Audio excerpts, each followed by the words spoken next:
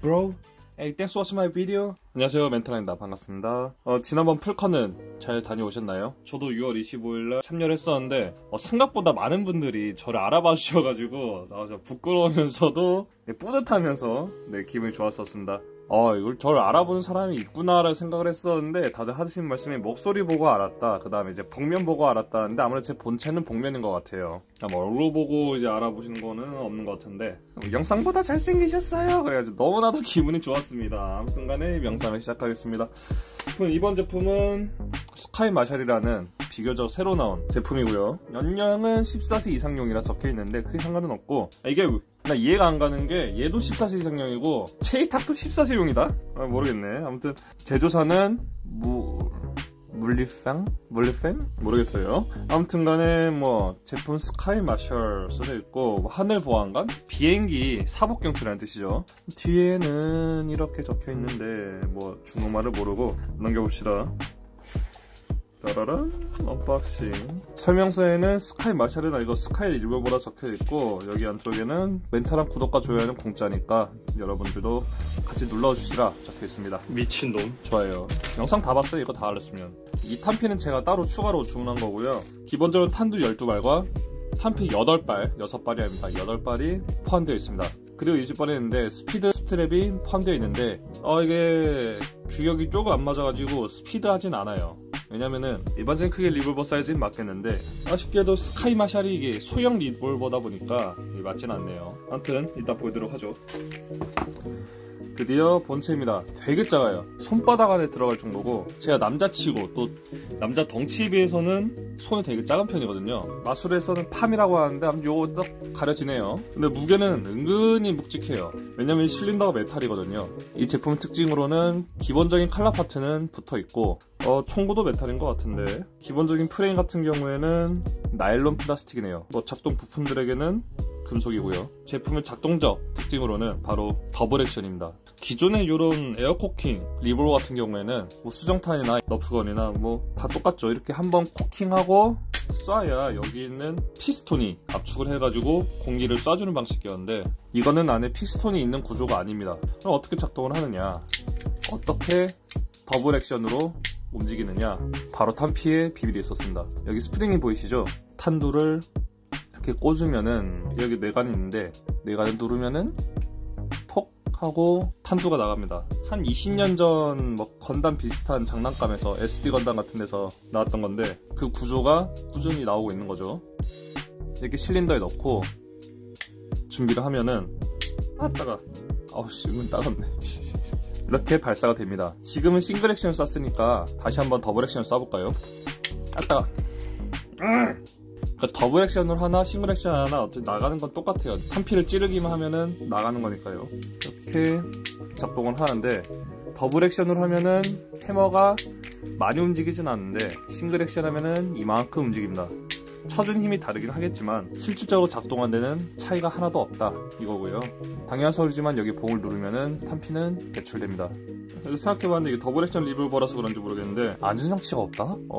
근데 이게 방아쇠압은 생각보다 가벼워서 오발사고에 주의하시면 될 것 같습니다. 진짜 이게 은근히 또 재밌어. 이 방아쇠 당길 맛이 있어가지고 방아쇠에 손을 안 거는 게 제일 좋겠죠. 이왕 꺼내본 김에 무게를 한번 재볼까요? 제품은 빈탄창으로요. 239g. 외장인 플라스틱인 거 비해서 속은 메탈이다 보니까 은근히 또 무게가 나오네요. 탄피 6발을 다 넣고 재볼까요? 작아. 탄피 6발을 넣으면은 245g. 탄도 6발 넣으면은 246g. 물론 저울이 소수점이 나오지는 않으니까 그건 양해 부탁드립니다. 일반적인 380열 리볼버에 비해서도 상당히 작은 모습을 보여드립니다. 이건 아크로모형 1900에 포함된 32구경 ACP 모형탄인데요. 상당히 작죠. 이걸 한번 넣어볼까요? 이게 맞다는 소문이 있어가지고 확인토록 하겠습니다. 그래. 구경이 딱 32구경이네. 왜 쏙 들어가?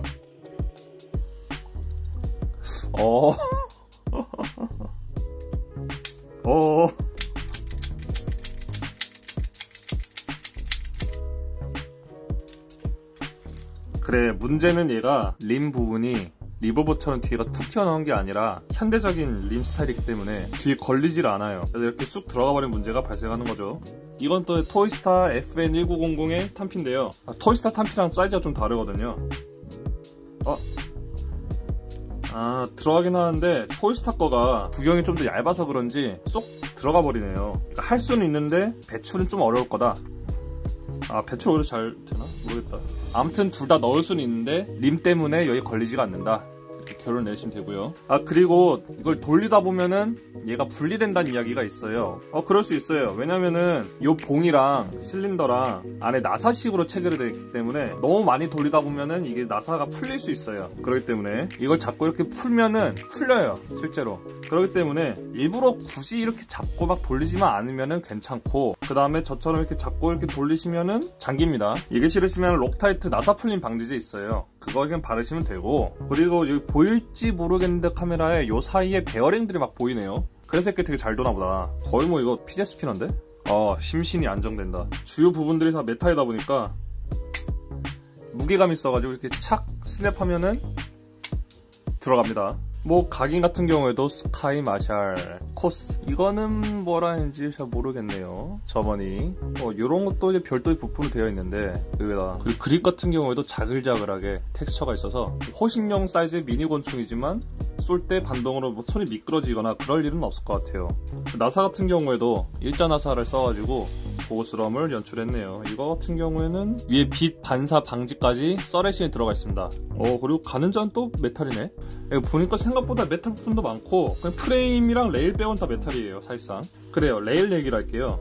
레일은 달렸긴 한데 어떻게 써먹기도 어려운 사이즈기도 하고 총이 작다 보니까 여기도 레일이 달려있는데, 이건 실총도 그렇게 생겼으니까 뭐라 할 말은 없지만 문제는 레일이 좀 작아요. 네, 보시면은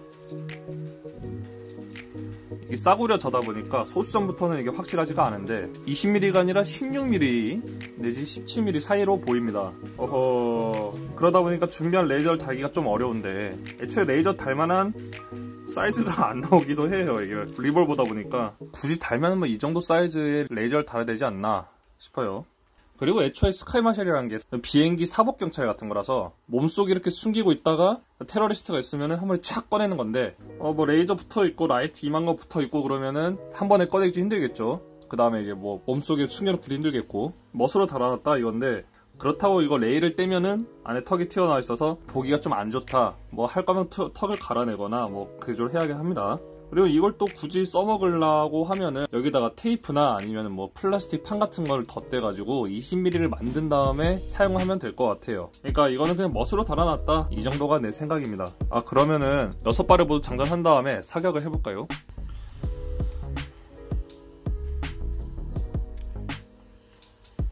그리고 코트 스카이마샬이 검색해보니까 파라벨럼탄이 들어간다고, 실질적으로 거의 뭐 32구경탄이 들어가는 거 보니까 버전이 여러가지거나 총알에 따라서 여러가지 구경으로 나오잖아요. 그런 버전이 아닐까 싶어요. 네, 얘기하는 사이에 스피드스트랩에 이렇게 장전이 됐고요.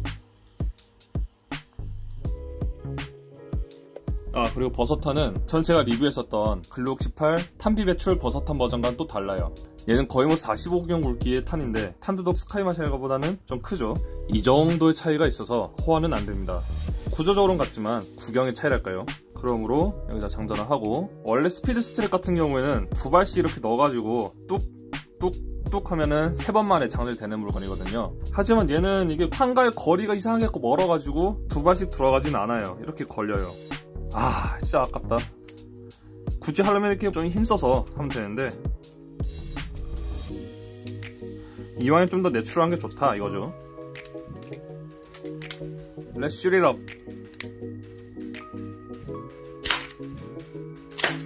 Yeah.